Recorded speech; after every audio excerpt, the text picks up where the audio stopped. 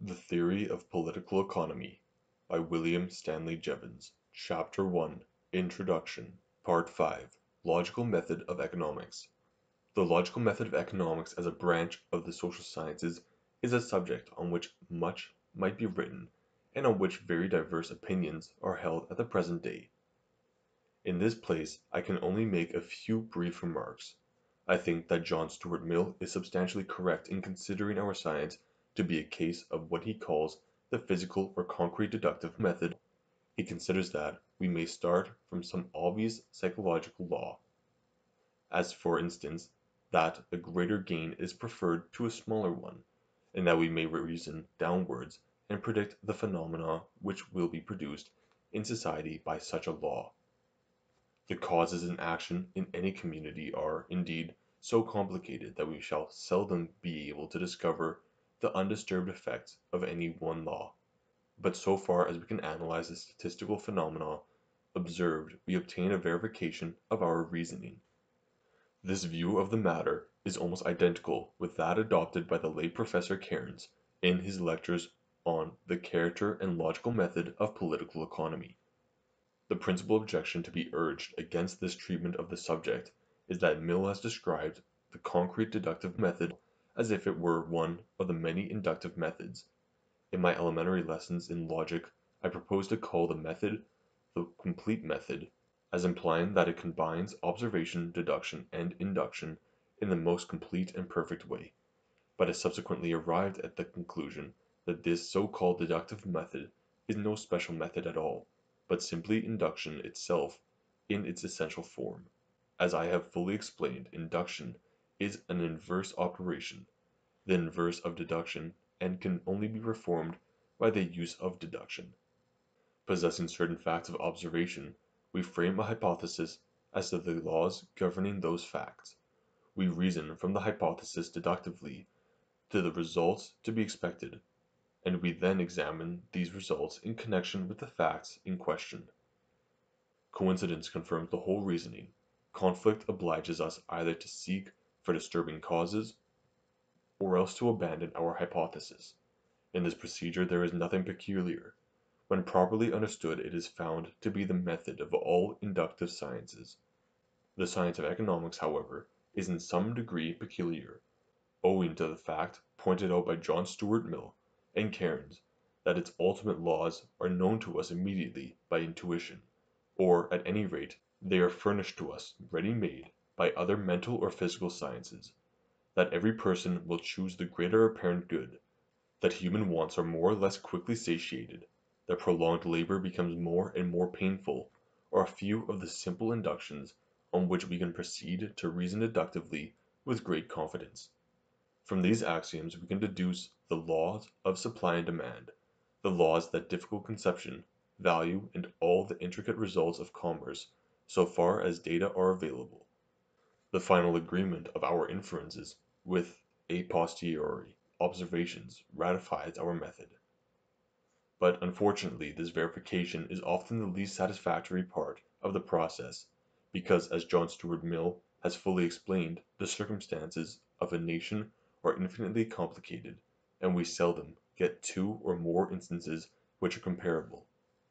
To fulfill the conditions of inductive inquiry, we ought to be able to observe the effects of a cause coming singly into action, while all other causes remain unaltered, entirely to prove the good effects of the free trade in England. For example, we ought to have the nation unaltered in every circumstance except the abolition of burdens and restrictions on trade. But it is obvious that while free trade was being introduced in England, many other causes of prosperity were also coming into action. The progress of invention, the construction of railways, the profuse consumption of coal, the extension of the colonies, etc., etc. Although then the beneficent results of free trade are great and unquestionable, they could hardly be proved to exist a posteriori. They are to be believed because deductive reasoning from premises of almost certain truth leads us confidently to expect such results, and there is nothing in experience which in the least conflicts with our expectations. In spite of occasional revulsions, due to periodical fluctuations depending on physical causes, the immense prosperity of the country since the adoption of free trade confirms our anticipations as far as under complex circumstances, facts are capable of doing so. It will thus be seen that political economy tends to be more deductive than many of the physical sciences, in which closely approximate verification is often possible. But even so far as the science is inductive, it involves the use of deductive reasoning, as already explained. Within the last year or two, much discussion has been raised concerning the philosophical method of political economy by Mr. T. E. Cliff, Leslie's interesting essay on that subject, as always by the recent addressing of Dr. Ingram at the Dublin meeting of the British Association. I quite concur with these able and eminent economists so far as to allow that historical investigation is of great importance in social science, but instead of converting our present science into economics into a historical science, utterly destroying it in the process, I would perfect and develop what we already possess, and at the same time erect a new branch of social science on a historical foundation. This new branch of science on which many learned men, such as Richard Jones, de Lavallee, Laverne, Cliff Leslie, Sir Henry Maine, Thorold Rogers, have already labored, is doubtless a portion of what Herbert Spencer calls sociology, the science of the evolution of social relations. Political economy is a chaotic state at present because there is need of subdividing a too extensive sphere of knowledge. Quesnay, Sir James Stewart, Badiou, Latrozen, and Condillac first differentiated economics sufficiently to lead it to be regarded as a distinct science. It has since been loaded with great accretions due to the progress of investigation. It is only by subdivision, by recognizing a branch of economic sociology together, possibly with two or three other branches of statistical jural and social science, that we can rescue our science from its confused state.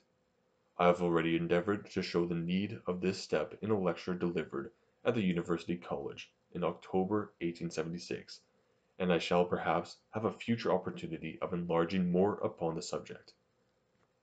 To return, however, to the topic of the present work, the theory here given may be described as the mechanics of utility and self-interest. Oversights may have been committed in tracing out its details, but in its main features this theory must be the true one. Its method is as sure and demonstrative as that of kinematics or statics, nay, almost as self-evident as are the elements of Euclid when the real meaning of the formula is fully seized. I do not hesitate to say, too, that economics might be gradually erected into an exact science, if only commercial statistics were far more complete and accurate than they are at present, so that the formula could be endowed with exact meaning by the aid of numerical data. This data would consist chiefly in accurate accounts of the quantities of goods possessed and consumed by the community, and the prices at which they are exchanged. There is no reason whatever why we should not have those statistics, except the cost and trouble of collecting them, and the unwillingness of persons to afford information. The quantities themselves to be measured and registered are almost concrete and precise. In a few cases we have already the information approximating to completeness, as when a commodity like tea, sugar, coffee, or tobacco is wholly imported. But when articles are untaxed and partly produced within the country, we have yet the vaguest notions of the quantities consumed.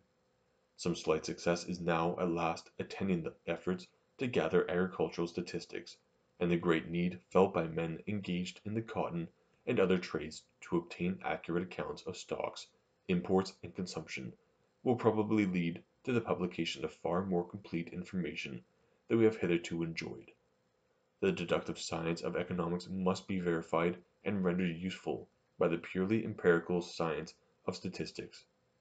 Theory must be invested with the reality and life of fact, but the difficulties of this union are immensely great, and I appreciate them quite as much as does Cairnes in his admirable lectures on the character and logical method of political economy. I make hardly any attempt to employ statistics in this work, and thus I do not pretend to any numerical precision, but before we attempt any investigation of facts, we must have correct theoretical notions, and of what are here presented I would say in the words of Hume, in his essay on commerce, if false, let them be rejected, but no one has a right to entertain a prejudice against them merely because they are out of the common road.